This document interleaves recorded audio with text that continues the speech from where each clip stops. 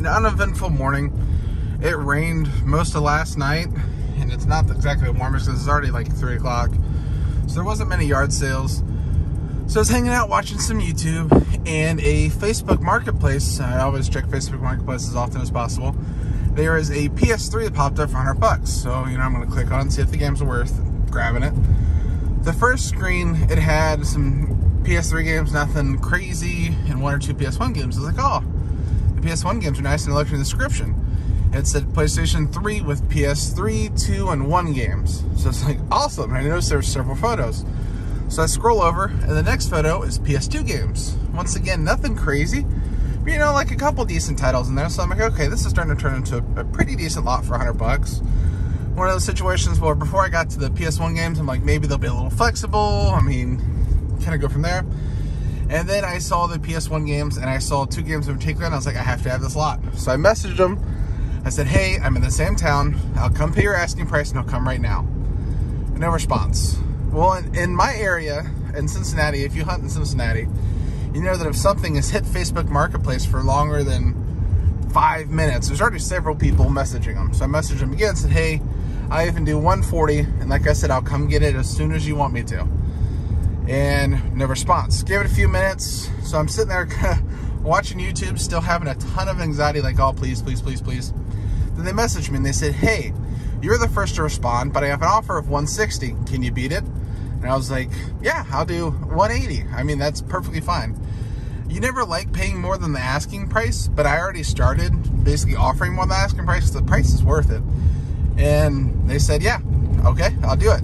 So then I hop in my car, I speed across town to get here, because if you've been hunting long enough, you know that even if someone agrees to the price, they can get messages saying, hey, I'll pay this, I'll pay that. I had one deal when I was going somewhere to pick it up. It was like 45 minutes away, and the price changed 3 times on the way because people message them. Always recommend to ask them to mark it pending, which they did, but still, there's always a chance, for example, like the guy who offered 160 offers more. But there's 2 games alone in this lot that absolutely blow that out of the water. And let's see, can we get one of them on camera right now? It's slid away. So when I get home, I'll show it to you, but put it in the comment section below. What do you think it is? I'll give you a hint. It's not horror, and it's not an RPG. But $100 plus titles for PS1. So let me test your knowledge real quick. Comment below what you think it is to see if you're right. All right, guys, back home. Went over the big lot. Unfortunately, a ton of games were missing. There's a box full of cases. There's some sports games in there that I just kept in there, but a lot of cases only, or case manuals only. This wasn't photographed, but this was in here. But unfortunately, I don't want to spoil the ending. It is case and manual. So, oh, jeez. With higher dollar games, cases and manuals still sell. I haven't looked this up, but this game goes for about 100. So I can probably get 15 to 20 bucks out of the case and manual. So not too bad there as a toss in. Also, the PS3 is in the car. There was 2 controllers. There was only advertised as 1, so 2 controllers was nice. There was a few things that made up for some of it. Let's go over some of the stuff. Sadly, a lot of the games are missing menus to, like Bomberman World, Ape Escape, Crash Bandicoot Warped, all missing manual. But some decent titles. You have Crash in there also, Toy Story 2, Crash Bandicoot 2, Crash Team Racing. PS3, you got mainly filler. Best probably value title in here is Head Coach 09 or Ratchet & Clank Tools of Destruction. They're both $15 and $20 games. I think Project 8 may be similar too. PS2 games. The SpongeBob titles are decently solid. NFL Street's not bad.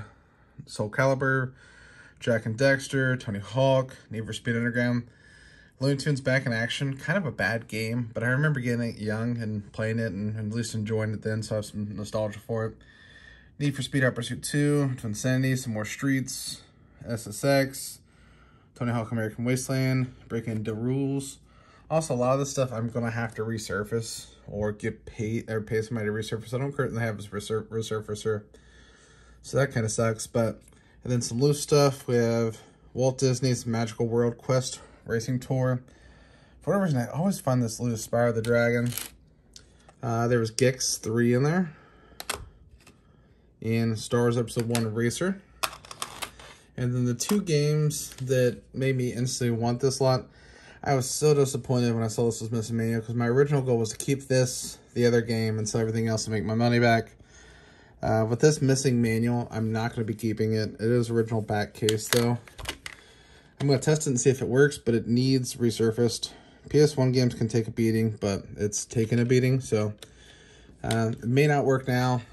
Even resurfacing it should make it work, because it's not too far off the deep end. And then the game I'm keeping for sure, Tomba 2, The Evil Swine Return. This one I was so happy to see complete. The disc on this isn't the greatest, but it's not as bad as Tomba 1. So that one should work now, no matter what. So in value, guys, if I put in the total value, I put in just some of the stuff. Came out to like $451. That's not factored in a lot of these games. A PS3 and 2 controllers, and see a basketball case. I'd say a solid bet of like $650. I did pay $180. A lot of the stuff is going to be harder stuff to sell, like Bomber World, Ape Escape. Those are some good games. They're kind of harder to sell, missing manual. And a lot of the stuff I'm going to need to get resurfaced, like those do need resurfaced. So there will be some more out-of-pocket expenses, but still not a bad deal. At the end of the day, I'm going to keep Tomba 2. Keep some filler stuff here that it's not really worth my time to sell, and then sell everything else, make my money back, and then some. So not a bad lot, especially on a slow day. Stay tuned, guys.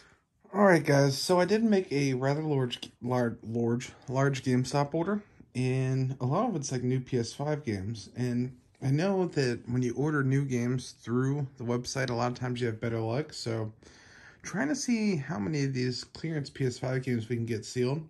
Well, they ship them sporadically, and I got the first one today, Void Terrarium. Unfortunately, it is not sealed. It is in decent shape, though, but it kind of looks, I don't know if it's just me, but it looks like the case has been, like, super pressed in.